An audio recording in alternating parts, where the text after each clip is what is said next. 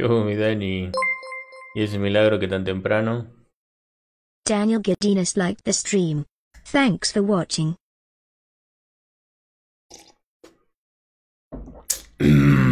Todo piola, guachín.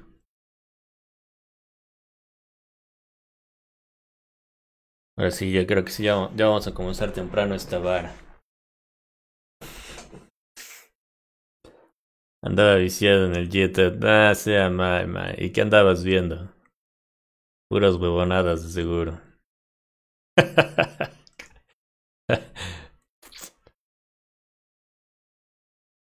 Venga. Sí, yo creo que ya a partir de hoy ya empieza a ser más temprano. Pues ya también para que se puedan quedar ustedes más a Twitch. Parecen nenacos, yéndose a dormir temprano a las 10, 11 ya se fueron a dormir. Ah, con razón, huevonada de Rocket League, no sea mal. La misma huevonada que Fortnite, Minecraft, Carlos Duty. Ya empieza a hacer calor, weón.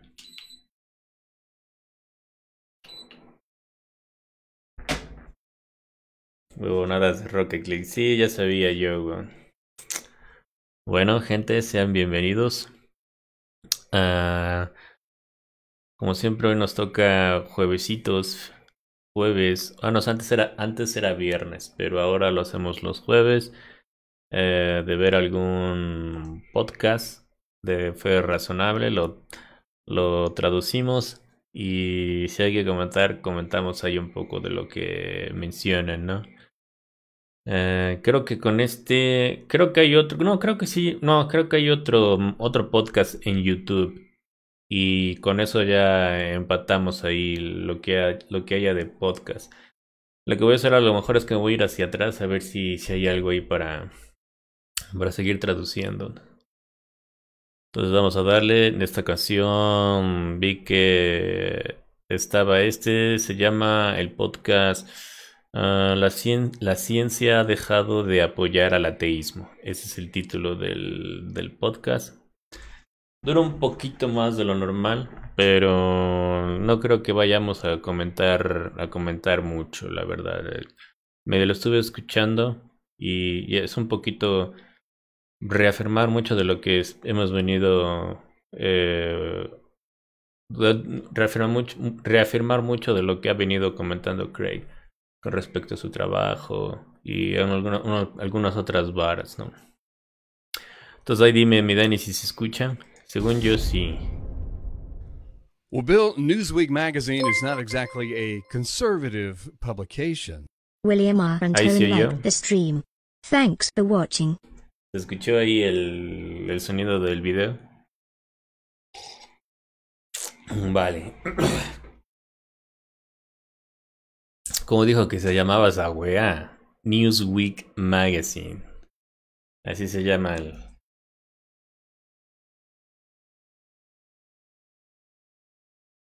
Bueno, vamos a darle entonces. 𝗍𝗶𝗀𝗀𝘀 liked the stream. Thanks for watching. Gracias por ver y darle like.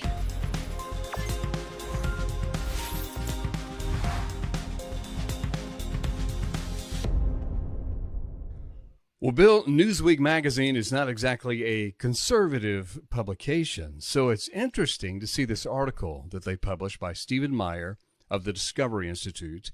And before we get to it, have you had much interaction with Stephen Meyer and his work? Yes, I have. Steve and I actually go back pretty long ways. Steve y yo, de hecho. We were still living in Belgium. He invited me to a conference at Queen's College at Cambridge University, where the founders of the intelligent design movement were collaborating with one another. And it was at that movement that I met Philip Johnson, met Steve and got to hear about his work and his collaboration with 𝗍𝗶𝘆𝗶𝗀𝘁. I think Michael Behe might have been there. Es 𝗍𝗶𝘆𝗀𝗁, ¿no? William 𝗍𝗶𝘆𝗀𝗁, si no me equivoco, creo que es.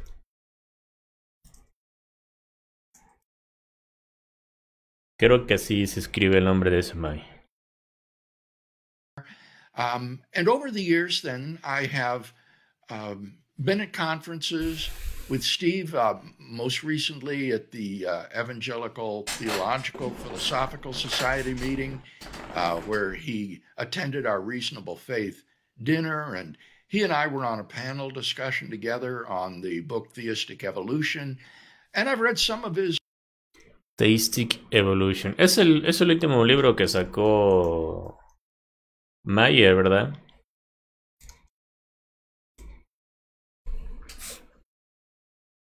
Books like Signature in the Cell. So we are colleagues and friends. Stephen. Era firma. Puso ahí firma en la celda, pero creo que es firma en la célula, ¿no? Creo que ese libro lo conozco del Meyer. Begins this article. Headlines lately have not been encouraging for the faithful. A Gallup poll shows that the percentage of Americans who believe in God have... Gallup es otra revista, ¿no? Ajá. Gallup has fallen to 81%, a drop of 10% over the last decade, and an all-time low. This accelerating trend is especially pronounced among young adults. According to a Pew Research Center poll, 18 to 29-year-olds are... No, es Paul, ya está aquí. Según una encuesta del Centro de Investigación, a menos que sea el nombre, pero yo creo que no. Ah, Pew Research Center. De hecho, me hace falta leer varias varas del Meyer. Sí, yo tampoco he leído ningún trabajo del Meyer. No he leído, y creo que tiene libros en español. Pero yo no he leído nada más que nada porque sinceramente lo que es el tema de la evolución para mí no se me hace un tema central o importante para mí en cuanto a filosofía de la religión, ¿no? Básicamente uno da por sentado, bueno, la evolución vale, ¿no? Eso en nada refuta el cristianismo, ¿no? Disproportionately represented among so-called nuns, N-O-N-E-S, that's atheists, agnostics, and the religious... Nuns. ¿Por qué lo puso como monjas, weón?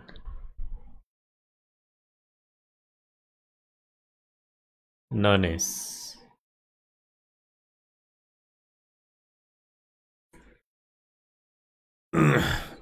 Así se les llama, gnomes. Como refiriéndose a gnomes, no pertenecientes a ninguna creencia en particular, ¿no? Ateos, agnósticos. Y gente que no se afilia a ninguna religión. Unaffiliated. Pastors and other religious leaders have attributed this trend to many factors. Young people being raised outside the church is one of them, and unfamiliarity with the liturgy and church culture, and even COVID-19 has been blamed for this, Bill. Bill, maybe you can offer some speculation. Aquí es Bill, ya sabes, Bill. Eso es lo que está Randy Notario liked the stream. Thanks for watching. Gracias por ver. Apateístas, no son apateístas. Apateístas son aquellos que no sienten ningún interés en cuanto a la existencia de dioses, ningún interés en relacionarse, o que no les interesa el tema o el debate o la discusión con respecto a la existencia de Dios, ¿no? You and I have discussed off the air an article that found that the biggest decline was among liberals and Democrats. And that the Republicans have actually come up, and religiosity, according to this poll, is a major determinant of political divisions in the U.S. Democrats, Republicans, liberals, conservatives go in opposite directions according to this poll. Any speculation? Yes, one would ¿Qué hubo, Anderson? ¿Qué hubo, Javier, pues? ¿Qué hubo, Infinite? ¿Todo bien? ¿Todo piola? really like that not to be true. One would really like it to be true that there would be Christians who are liberal or progressive in their politics, and that we would break this caricature, stereotype that Christians are all right-wing political conservatives. But as you say, Kevin, the polling, the demographics seem to show that there's a lot of truth to this stereotype, and that it has been primarily among Democrats and progressives that belief in God is plummeting. Now, the interesting question sociologically, which I'm not equipped to answer, is which way does the cause-effect relationship go? Is it because of their political positions that they decline in their religious belief, that their atheism or agnosticism is a result of their politics? Or is it quite the reverse, that their politics are the result of their secularism and unbelief? And that would be a really interesting question for some sociologists to explore. But nevertheless, the trend is apparently real, and I find very disturbing. Those of us who are in Christian ministry have got to try to figure out ways to reach out to this disaffected group of people among whom religious belief is sharply declining. Stephen Meyer continues. Eso sí es cierto, incluso aquí en México es igual, ¿no? Derecha, izquierda, la relación de que los derechistas son cristianos, católicos, y los de izquierda son en su mayoría ateos, ¿no? Y lo que él menciona, la pregunta interesante sería si los de izquierda o también los de la derecha, ¿no? O sea, uno tiene política de derecha o izquierda por nuestro teísmo o ateísmo, o es nuestra ateísmo o teísmo el resultado de inclinarse hacia esos espectros políticos. Es que buena camiseta trae el Craig refachero. Sí, es lo primero que también me llamó su atención, güey. Su camisa toda de facheros. Siempre trae... Esa es una playera, es como para jugar golf o algo, güey. Siempre trae una camisa más formal. In this article, we found another answer in our national survey to probe underlying reasons for this growing unbelief, a misunderstanding of science. Perhaps surprisingly, our survey discovered that the perceived message of science has played a leading role in the loss of faith. A ver, deja ver ahí qué dijo este weón. Y dice Kevin...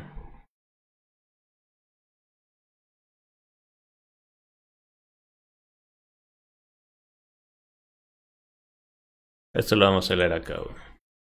Lo vamos a leer acá por si las flies. Porque ahí se comió un montón el YouTube. Scientific theories about the unguided evolution of life have, in particular, led more people to reject belief in God than worries about suffering or disease or death. It also showed that 65% of self-described atheists and 43% of agnostics believe the findings of science generally make the existence of God less probable. Ahora, la primera parte dijo, tal vez sea sorprendente que nuestra encuesta haya descubierto que el mensaje percibido de la ciencia ha desempeñado un papel principal en la pérdida de la fe.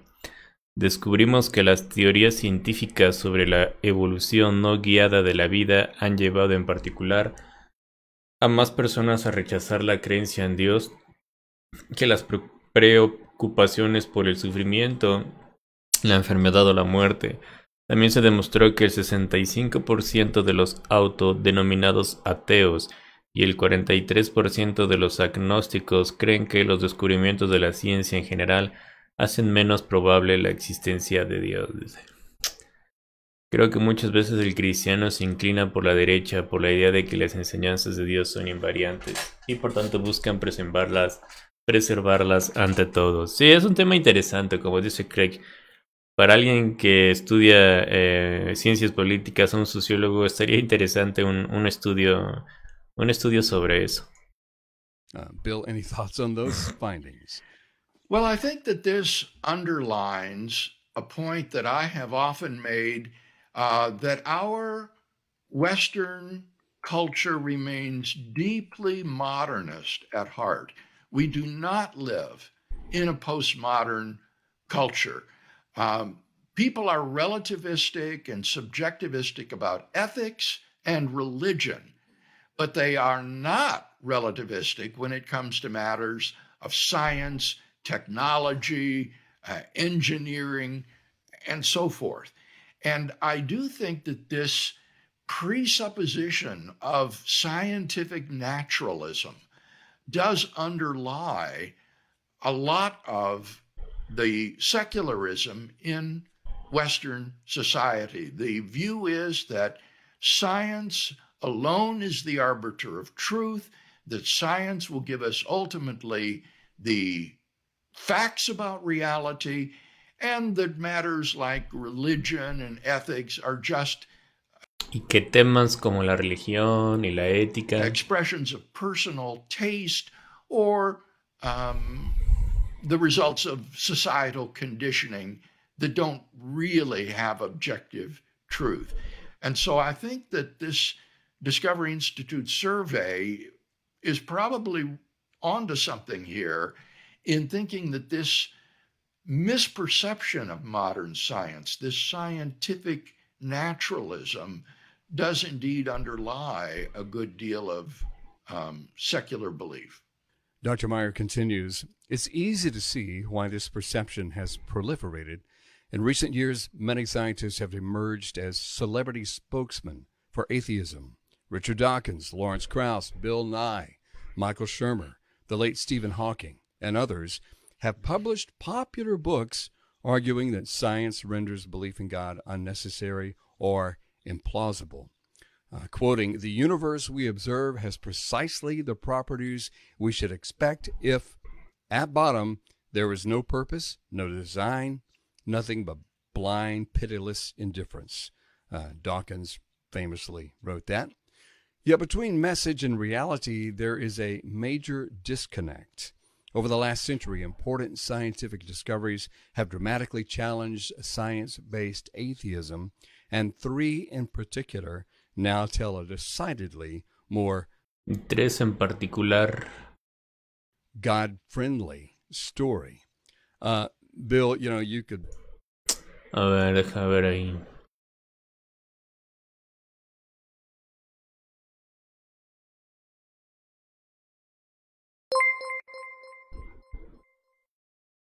𝗿𝗏𝗆𝗆𝗀𝗃 shared your stream. 𝗂𝗏 is now reaching the lost. Gracias por compartir el streaming. Dice, a lo largo del último siglo, importantes descubrimientos científicos han puesto en tela de juicio el ateísmo basado en la ciencia, y tres de ellos en particular cuentan con una historia decididamente más favorable a Dios. ¿Qué onda, hermano? ¿Todo bien? Talk about, as you have many times, you could talk about scientism here, and so could Stephen in this article. But he's saying that even the typical view of science is offering pointers to God. That is, given the atheist Que la ciencia está apuntando a Dios. Own definition of science.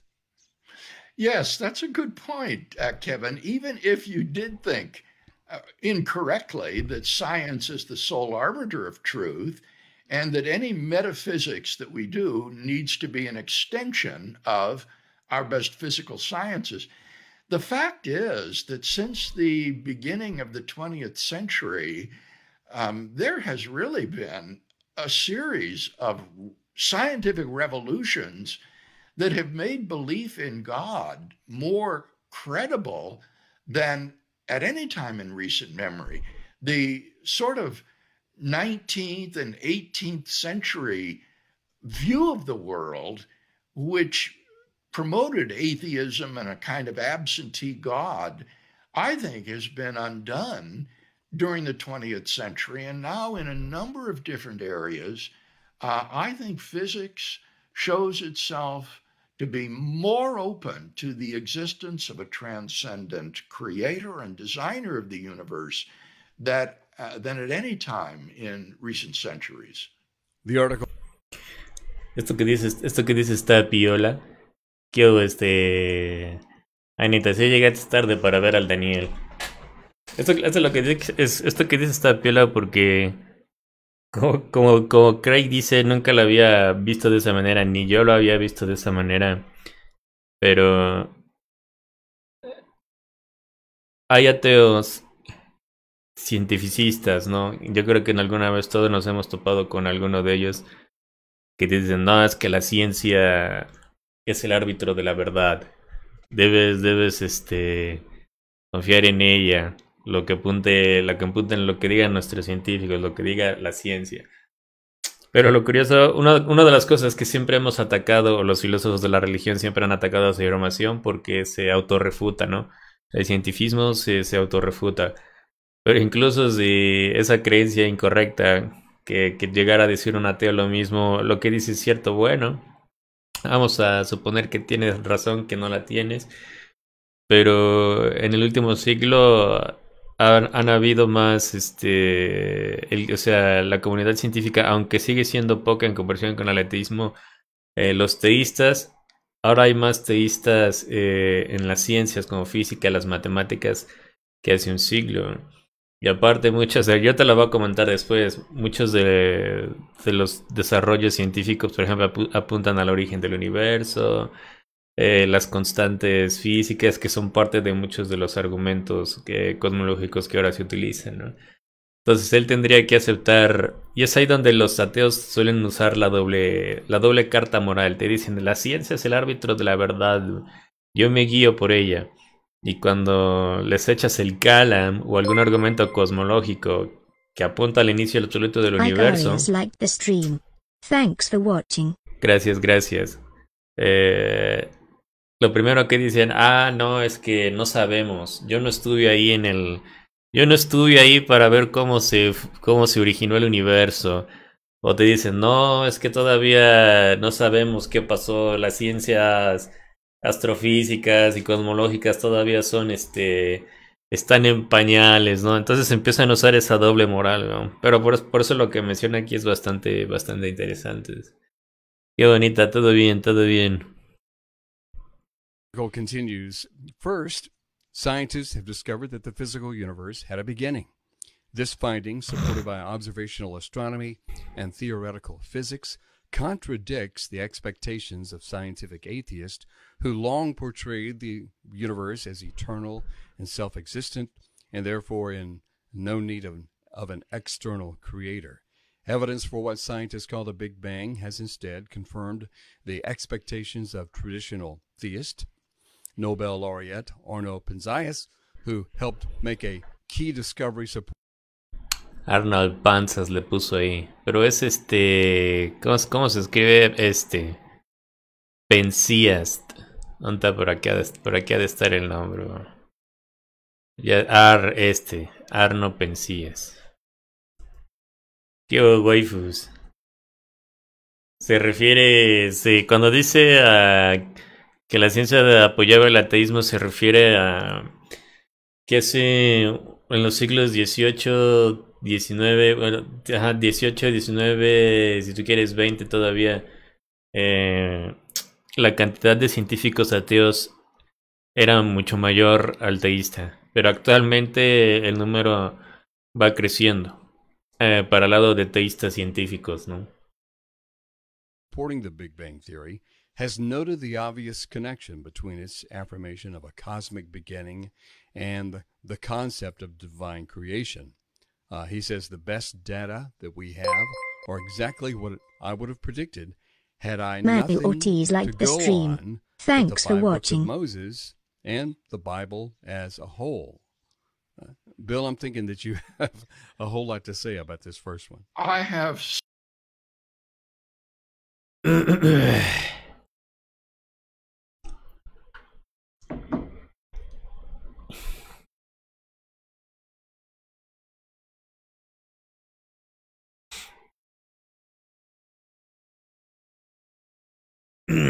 ¿Qué hubo, Ike? Sí, yo me enteré del chisme del 𝗍𝗶𝗆𝗆𝗏 que se volvió ya católico al hacer esa película. said a lot about this, Kevin. Yeah. When I did my doctoral work back in the 70s at the University of Birmingham in England, I wrote on the so-called Kalam cosmological argument. This is a very ancient argument that argues for creation and for the existence of a transcendent creator on the basis of the finitude of the past. Medieval proponents of the Kalam cosmological argument had no scientific evidence whatsoever to suggest that the universe is not past eternal. Indeed, since the ancient Greek philosophers like Aristotle, the universe was assumed to be eternal in its existence and never to have begun to exist. And this view dominated Western thinking apart from the Judeo-Christian tradition right up until the 20th century. But I was vaguely aware that modern cosmology had developed a model of the origin of the universe called the Big Bang theory, and that this was in contrast, for example, to the steady state theory, which posited an eternal past. And so as I was doing my doctoral studies, I thought I needed to look into this in greater detail. And so I began to read the physics literature. And the deeper and deeper I got into this literature, the more astonished I was at the way in which modern astrophysics confirms the prediction that the universe is not past eternal, but had an absolute beginning a finite time ago, before which literally nothing existed. There was not anything prior to the beginning of the universe. And I included this material in my doctoral thesis and submitted it to John Hick. And after reading it, he came back to me and he said, I took your thesis to one of the physicists here at the university to review. And he got back to me and said, well, yes, everything that your student has said is absolutely correct. And I said, well, yes, I know it is. And Hick said to me, why don't the theologians know about this? And I couldn't answer that question, but there was this great gap between what contemporary science was saying and what the theologians were saying. And sadly, that gap still apparently persists because I think this is a dramatic development in science that makes belief in a transcendent creator certainly rational. Continuing the Sí, luego checamos esa entrevista del Bishop. El Bishop Barron y el 𝗍𝗶𝗆𝗆𝗏. ¿Dónde puedo leer fuentes de esas estadísticas? Siempre las escucho, pero no las encuentro. Aquí está el podcast. Ahí menciona el nombre de la encuesta salió en la revista Newsweek Magazine. Y la otra al principio la mencionó, que era, ¿te acuerdas, Daniel, cuál era el nombre? Pero ahí está en el link, tú vas a la transcripción, de allá encuentras el instituto que hizo la encuesta y la revista en la que se publicó. Que cabe destacar que no es una revista conservadora. No, pero por eso ahí llama la atención que Stephen Meyer haya publicado su artículo en esa revista. Pero ahí hacen mención del instituto que hizo la encuesta y si, yo creo que si la googleas ahí la vas a encontrar. O a lo mejor tendrá ahí un pie de nota aquí el Craig, hacia dónde ir a la encuesta. Ah,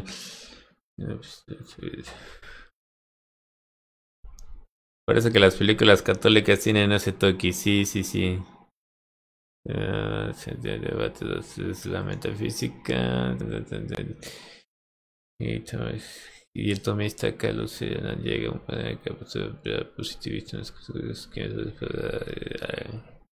Así es, Javi. Mejor puro vino en la Eucaristía. El fideísmo y el evangelismo gringo le ha hecho mucho daño al pensamiento cristiano. Y como Santi Alarcón se hizo católico sin actuar en películas de la... Ah, sí, sí, sí. También el Cameron Bartusi. No ha actuado en películas católicas y ya se está por volver castrólico. The article, Stephen writes, second, discoveries from physics about the structure of the universe. Segundo, los descubrimientos de la física reinforce this theistic conclusion. Since the 1960s, scientists, or rather physicists, have determined that the fundamental physical laws and parameters of our universe are finely tuned against all odds to make our universe capable of hosting life. Even slight alterations of many independent factors, such as the strength of gravitational or electromagnetic attraction, or the initial arrangement of matter and energy in the universe, would have rendered life impossible. Scientists have discovered that we live in a kind of Goldilocks universe, or what Australian physicist Luke Barnes calls an extremely fortunate universe. Un universo extremadamente afortunado. Physicists have concluded that this improbable fine-tuning points to a cosmic fine-tuner. As former Cambridge astrophysicist Sir Fred Hoyle argued, a common-sense interpretation of the data suggests that a super-intellect has monkeyed with physics to make life possible. Okay, Bill, go to town on this. Well, this is... Qué de bueno tiene la tonta Roma. ¿Te refieres a la película del... Es en blanco y negro? Del... ¿Cómo se llama este boludo? Hay que tener fe para ser ateo. Y no tengo fe suficiente. Todo un fractura que el wife es politólogo. It's the famous argument from the fine-tuning of the universe for a cosmic designer. What scientists have discovered is that the constants and quantities which appear in the laws of nature appear to fall within an extraordinarily narrow life-permitting range of values. Were any of these constants or quantities to be altered by almost incomprehensibly tiny amounts, the universe would have been life-prohibiting instead. For example, an alteration in the force of gravitation Por ejemplo, una alteración en la fuerza gravitatoria resulted in the universe's expanding too rapidly. Hubiera resultado en la expansión del universo muy rápido For stars and planets para que se formaran las estrellas y planetas, vida, on the other hand, if gravity were too strong, para que la vida pudiera evolucionar, y por el otro lado, si la gravedad fuera, the universe would have long ago recollapsed into a catastrophic cosmic black hole before life could evolve. Luke Barnes, whom Steve mentioned in the quotation, I was just reading an article by him this afternoon in study for my systematic philosophical theology, where I'm covering the fine-tuning argument. And Barnes... Yo. Manu Ortiz sent 75 stars. 𝗍𝗶𝗱𝗲𝗀𝗀𝗀. Eso es todo, mi hermano. Gracias por las estrellas. Un capo. Lástima que ya no hago devoluciones, Le voy a poner ahí como los que hacen de Twitch. Que dicen gracias por tu donación, pero no hago devoluciones. Alfonso Cuarón. Supongo que lo dice por el catolicismo. Ah, me referí a la iglesia católica. La verdad yo no sé. Yo no le encuentro atractivo alguno. Gracias, mi mano, eres un capo.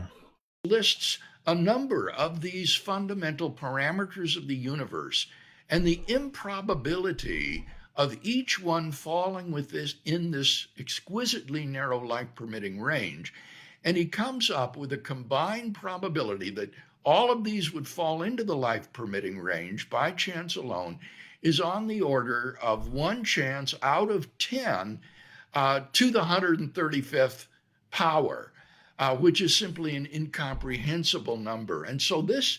A la potencia de 135 me parece, o a la potencia de menos 135. Ahora vamos a ver. Para que no vayan a decir, ah, sos chorero. ¿Dónde estaría eso por aquí, güey? No lo encuentro, boludo.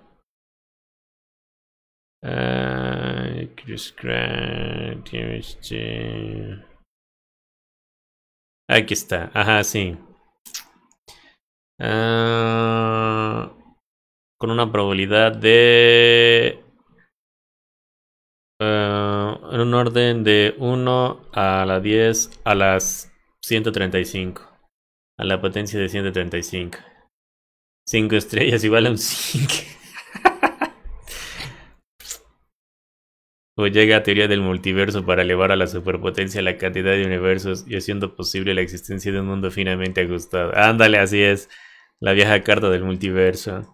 Fine-tuning of the universe does cry out for explanation.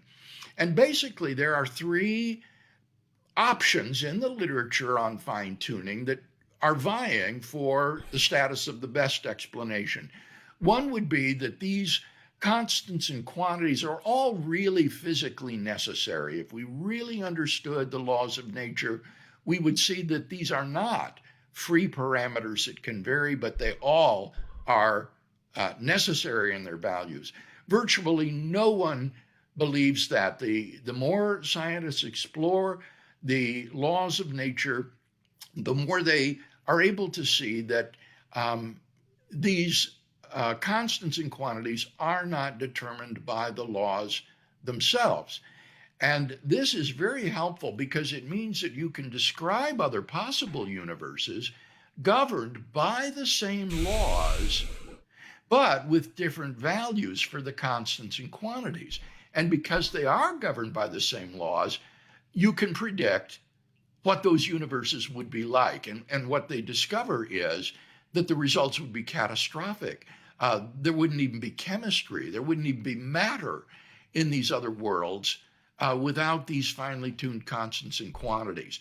So in order to defend the hypothesis that this is due to chance, many theorists are adverting to the so-called multiverse hypothesis, which says that there is an ensemble of universes like ours, preferably infinite, which vary randomly in their constants and quantities, so that life-permitting universes would appear somewhere by chance in this infinite ensemble. And since you can only observe universes that are fine-tuned for the existence of observers, we shouldn't be surprised to find ourselves in such a universe. And this is really where the debate lies today. The debate today over fine-tuning is a contest between these 2 metaphysical hypotheses, the multiverse hypothesis and the hypothesis of a divine designer. And I think that there are good reasons to prefer the hypothesis of divine design over the multiverse hypothesis. One of these has been explained well by Roger Penrose, and that is that if we are living in a multiverse of randomly ordered worlds, then we have absolutely no basis for thinking that our perceptions of the external world are indeed accurate. in other words, there are observable worlds in which you have sort of freak observers. These are sometimes called Boltzmann brains, brains that simply fluctuate into existence out of the thermal vacuum with illusory perceptions of the external world. And on the multiverse hypothesis, there is no way to know that we are not just one of these freak observers. So if you believe in the multiverse hypothesis, you cannot rationally believe that you have a body, that you're surrounded by a real external world, that you actually have other friends and acquaintances.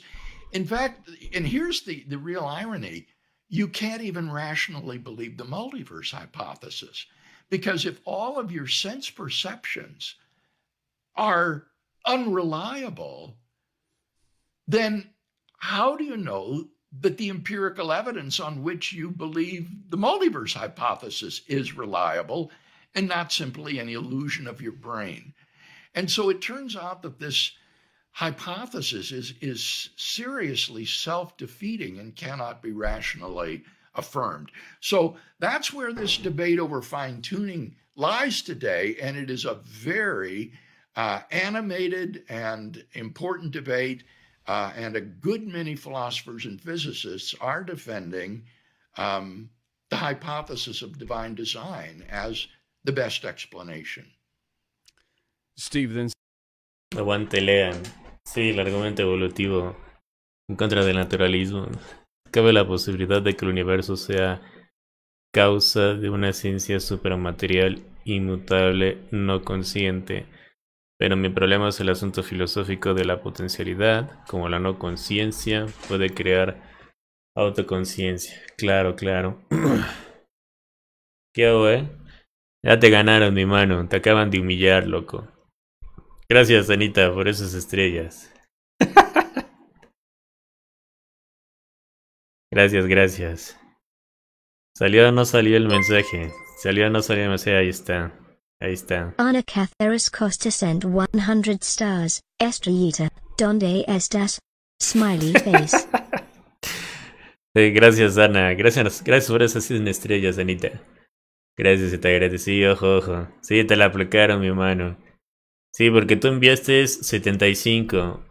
Porque es las 25 que te faltaban, se las enviaste ahí a Staryuki o a Auron Place o algún huevón de esos.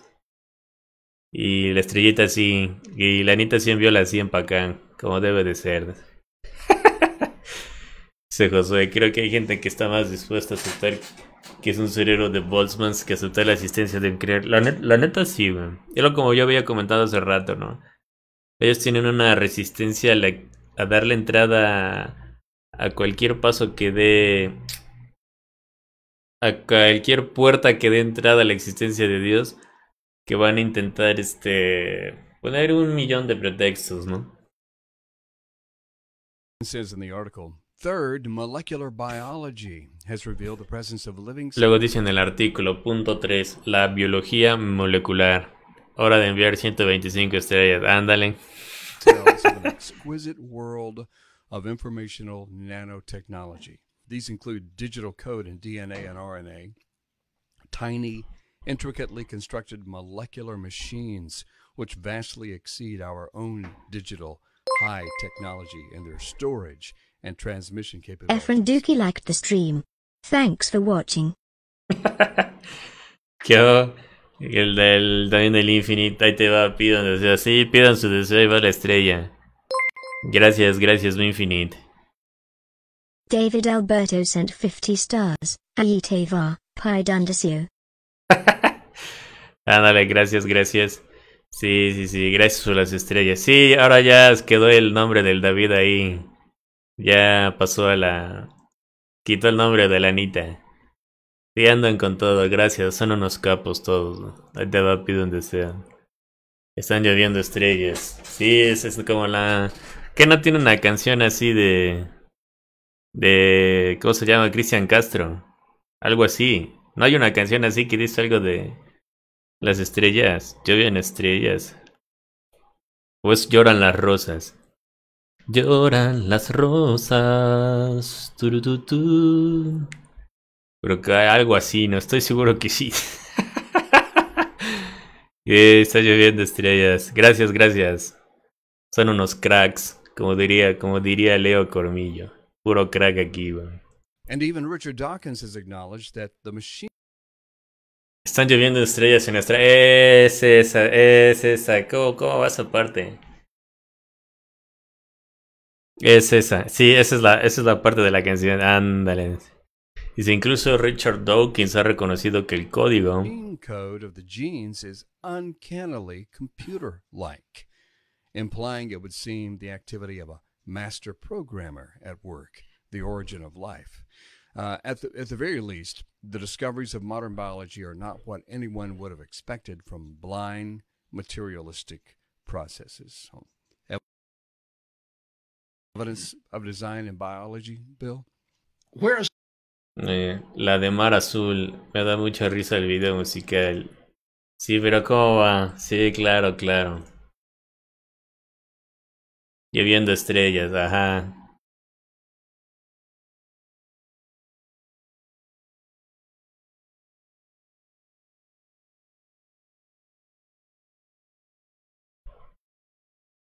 Ah, sí.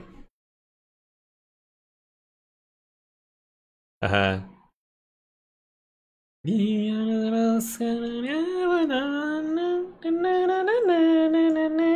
ya la encontré, man. Y están lloviendo estrellas en nuestra habitación. Es esa. Así es mi infinito. Mar azul. Sí, está chafona. ¿Cuándo te pides el pelo como buen Twitch?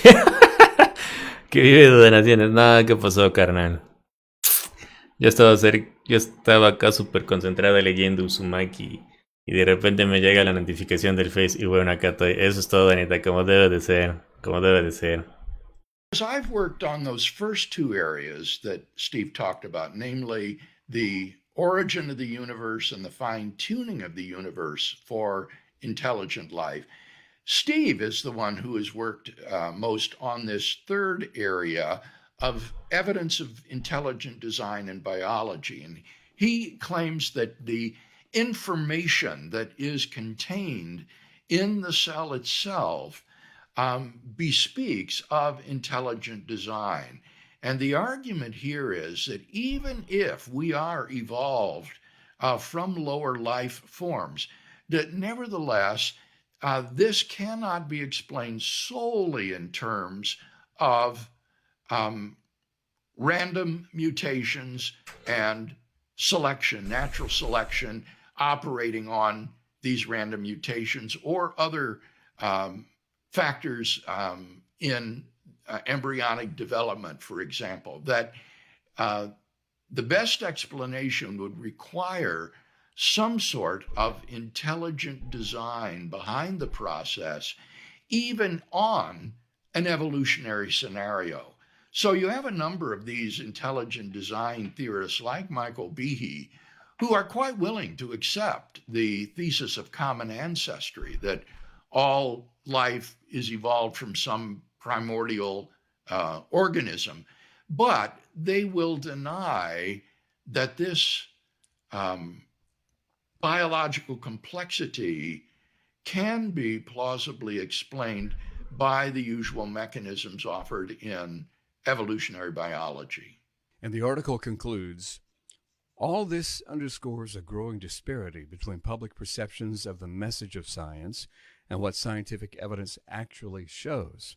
Far from pointing to blind, pitiless indifference, the great discoveries of the last century point to the exquisite design of life and the universe, and arguably to an intelligent creator behind it all. Bill, your conclusions on the article? I think Bill, tus conclusiones sobre el artículo. Steve's conclusion is quite justified. I think that in light of the evidence that we've talked about today, it is at least reasonable to believe in a transcendent creator and designer of the universe. And so today's Christian does not find himself fundamentally at odds with modern science, as these polls seem to suggest. Rather, I think the person who believes in a transcendent creator and designer of the cosmos finds himself situated very comfortably within 100 stars. No me gusta perder protagonismo. Devilish face. Eso es todo, gracias Anita. Sí, ya le quitaron otro, ya quedó el nombre de Anita ahí. Ana César Acosta. Ana Cáceres Costa.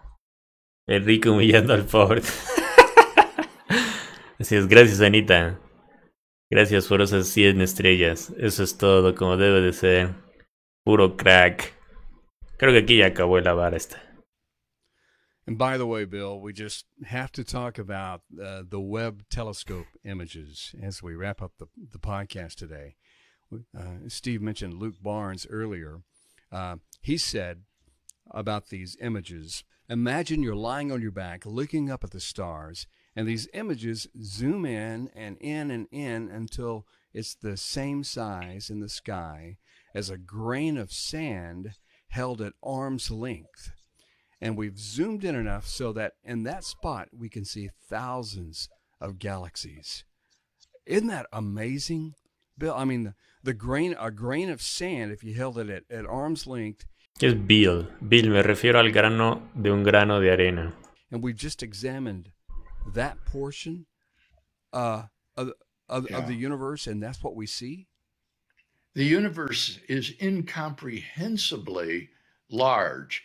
And I think these images from the telescope underline the biblical psalmist words.